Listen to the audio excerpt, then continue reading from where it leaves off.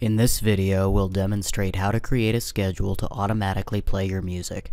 This can be done from all three of the CasaTunes interfaces: the web browser, the Android app, and the iOS app. From the web browser interface, click Wake and then New Event. From here, you can set which days of the week you want your event to occur. Click Next and choose the time on those days when you want the music to turn on. You can also optionally add a time when you want it to turn back off. Next, you can set a starting volume and an end volume so that the music will gradually ramp up rather than starting at a loud volume. Please note that if you set an end time for your event, the music will gradually ramp back down before it turns off. Click Next and select a source and a playlist. By default, the event will use the current source for that room and the current music in the queue, but this can be customized to play any CasaTunes playlist on any source you choose. For more information about CasaTunes playlists, please see this video. When you're finished making your selection, click Apply. The event will appear in your wake-up schedule, and you can click on it again if you ever need to edit it.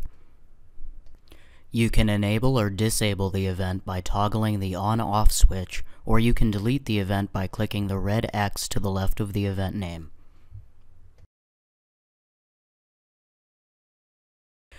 From the Android interface, click Wake and then Add New Schedule item.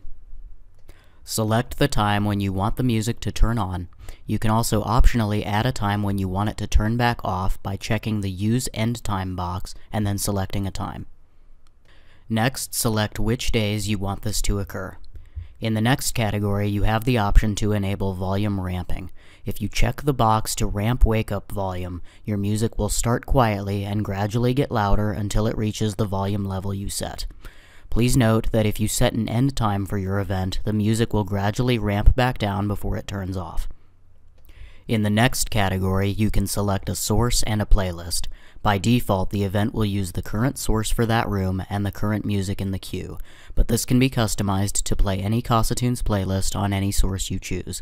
For more information about CasaTunes playlists, please see this video.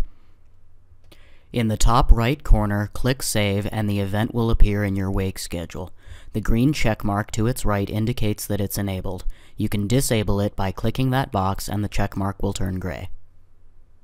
You can delete events by clicking the trash can icon at the top of the page. Click the gray X to the right of the event to select it. The X will turn red for each selected event. Next, click the Remove Xed Schedules button. From the iOS interface, click the alarm clock icon and then Add New Event. Select the time when you want the music to turn on. You can also optionally add an end time when you want it to turn back off. Next, select which days you want this event to occur. In the next category, you can set the volume level for your music, and you have the option to enable volume ramping. If you enable it, your music will start quietly and gradually get louder until it reaches the volume level you set. Please note that if you set an end time for your event, the music will gradually ramp back down before it turns off. In the next category, you can select a source and a playlist. By default, the event will use the current source for that room and the current music in the queue, but this can be customized to play any CasaTunes playlist on any source you choose. For more information about CasaTunes playlists, please see this video. In the top right corner, click Done and the event will appear in your schedule. You can enable or disable the event by toggling the switch to the right of the event name. You can delete the event by clicking Edit in the top right corner and clicking the red minus sign to the left of the event name. A red delete prompt will appear and you can click on it to remove the event.